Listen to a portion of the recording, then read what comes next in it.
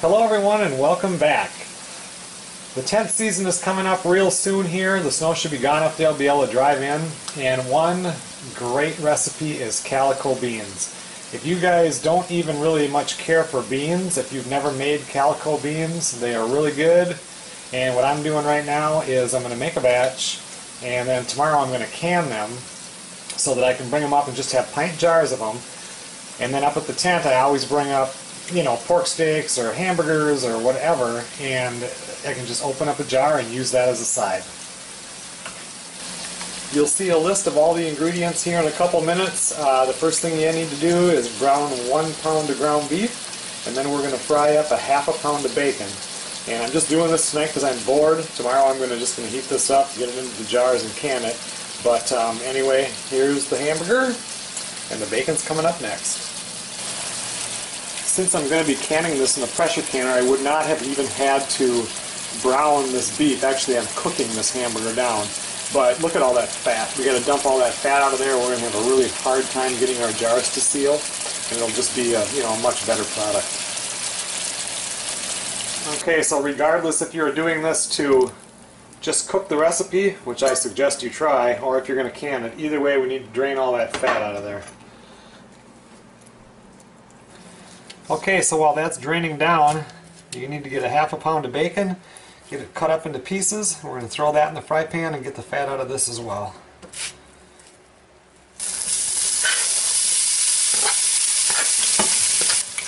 Okay, so I'm going to get this drained down, and right now I'm going to put up the recipe showing you everything you need for this recipe.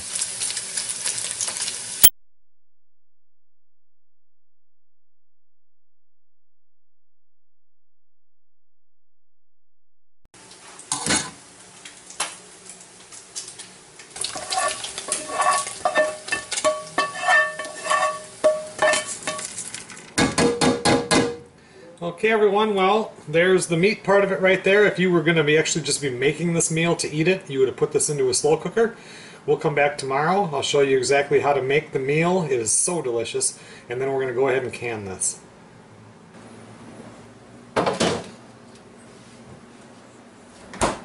Okay everyone, well, we're back here. And you've seen in that recipe it calls for 1 medium onion. Usually, I just completely forgot about this, usually I would just throw this in with the hamburger or whatever and fry it up, but you just need to get this to sweat down and get it browned before you throw it in there. So I'm going to cut this up, we're going to brown this up, and then we're going to throw it into that same pot.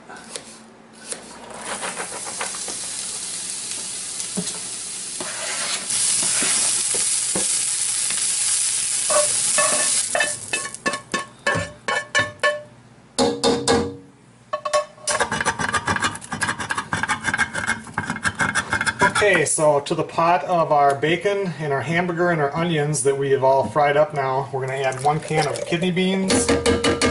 You can do them dark or light, it doesn't matter. 1 can of pork and beans. And these are just the 15 or 16 ounce or 15.5 ounce cans, nothing real big. 1 can of lima beans. And 1 can of butter beans. And since I'm going to can this, I actually could have done all this with just dry beans. I wouldn't have had to have the cans or anything like that. The problem is this recipe I think tastes so good, and you're not supposed to let any of the liquid out. You put the liquid and the beans into the pot, and I don't really know how you would get enough liquid or how many beans are in a pork and beans can. You know what I mean? So I just dump it in like this, make the recipe, and then I just can it.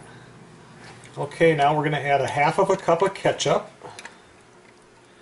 After that, 3/4 cup of brown sugar, and I don't pack it down hard. I don't leave it side. I would say that I lightly pack it. Then you add 1 teaspoon of salt,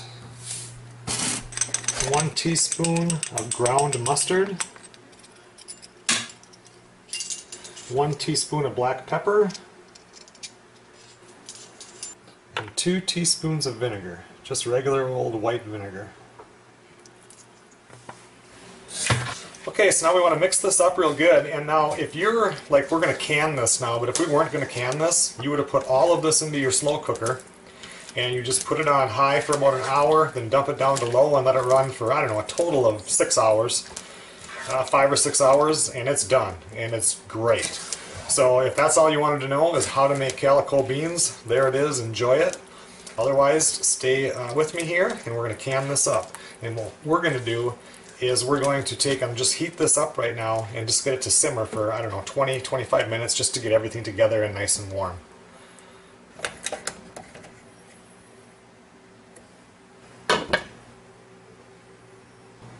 Now that those are heating up, it's time to put your water in your pressure canner here. I always put about 2.5 inches in the bottom and let that come to a boil. Okay, so now I got the beans all heated up here. I've got my lids and bands are heating up here so they're soft. There's no reason to sterilize your jars when I'm going to be doing it for 90 minutes in the pressure canner. It'll kill everything, so we're just about ready to do the jars.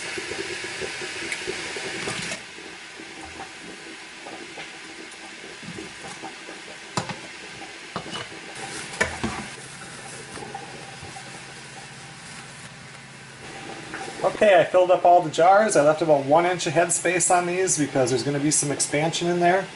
Now it's time to put on the lids.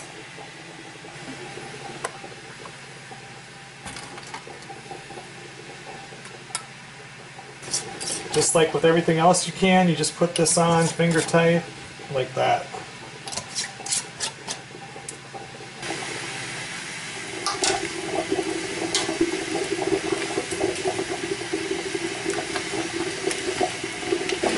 Now that the jars are all in, I'm going to let this sit for about 10 minutes so it all gets up to the right temperature. Then we'll put the cap on and let it vent out some steam.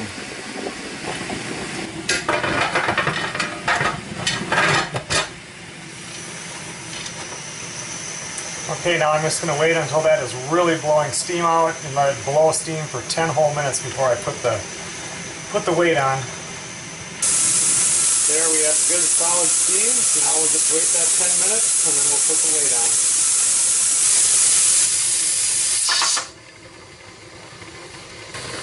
For my altitude and where I'm at here, I need to run this at 11 pounds. And since I have meat products in there with the hamburger and bacon, I'm going to have to do this 11 pounds for 90 minutes.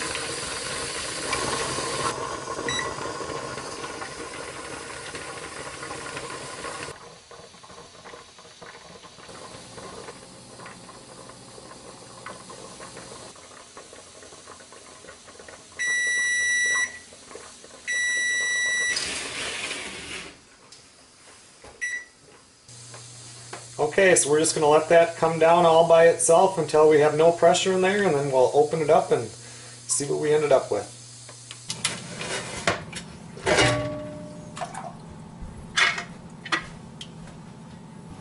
Okay, well it looks like we have no broken jars, although you never know until you pick them up off the bottom, but they do look good.